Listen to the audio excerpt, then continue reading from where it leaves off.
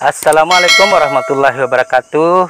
Semoga kami menjumpai kalian dalam keadaan sehat walafiat dimanapun berada di seluruh Indonesia. Kali ini kami akan mencoba membuat video bagaimana cara memperlakukan backlog yang sudah berumur 5 bulan, ya itu. Semoga dengan menonton video ini teman-teman akan bisa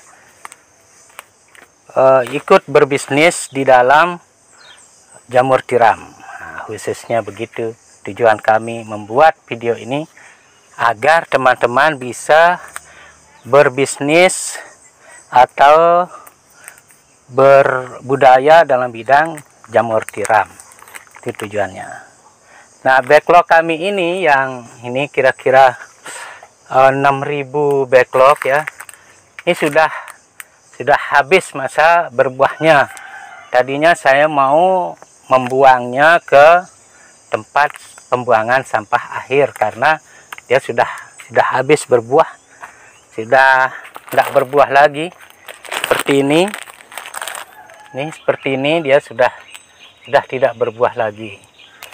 Oleh karena itu kami mencoba membuka bagian belakang jamur ini. Bagian belakang jamur ini. Caranya membuka, tadinya kami hanya melubangi di sini ya, lubangi dengan paku atau kami silet dia, tetapi hasilnya tidak maksimal. Sehingga kami mencoba cara yang paling maksimal kalau membuka ini bagian belakang jamur ini kalau sudah berumur 5 bulan atau sudah tidak produksi lagi. Oke teman-teman, video ini singkat saja. Berikut ini kita akan praktik membuka bagian belakang jamur ini, dan selanjutnya bagaimana pertumbuhannya, seberapa banyak bisa tumbuh kalau dibuka dengan cara berikut ini. Oke teman-teman, kali ini kita lanjutkan video kita yang tadi bagaimana cara memperlakukan backlog yang sudah 5 bulan ya, sudah berhenti berbuah seperti ini. Sebetulnya bisa saja kita pakai paku ini bisa begini, tapi tidak maksimal hasilnya. Apalagi kalau di sini juga kurang maksimal hasilnya. Apalagi kalau hanya disilet begini juga tidak maksimal. Yang betul caranya adalah seperti ini. Nah, ini kita balik saja ya. Kita balik, kita turunin. Nah, begini. Nah, ini kemudian di sini kita sobek bagian ininya. Nah, kan gampang nyobeknya kayak gini. Nah, ini supaya bagaimana dia turun air kalau kena siram ya.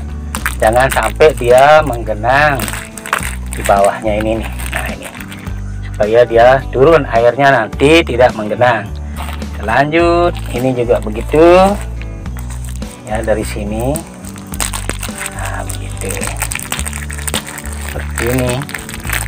Nah, kita sobek dulu ini.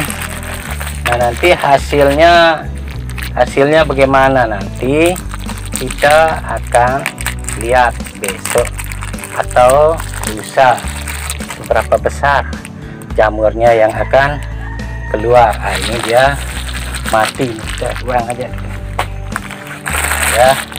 Nah, ini seperti ini juga. Sobek bagian belakangnya. Ini agak ditekan ke bawah supaya airnya kalau disiram tidak menggenang.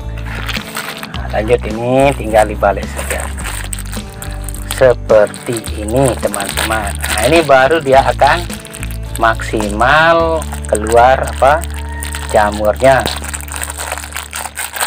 Ini sebetulnya backlog ini sudah saya mau buang tadinya karena sudah tidak berbuah dari depan. Bisa saja kalau yang dulu-dulu kami potong ya, tetapi hasilnya melelahkan kalau motong itu dari depan ya, capek juga.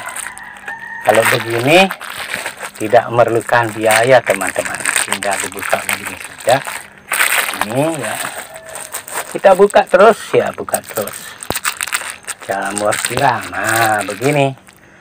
Jadi nanti kita akan lihat bagaimana hasil daripada perlakuan jamur tiram yang sudah tidak berbuah ini. Apakah dia akan berbuah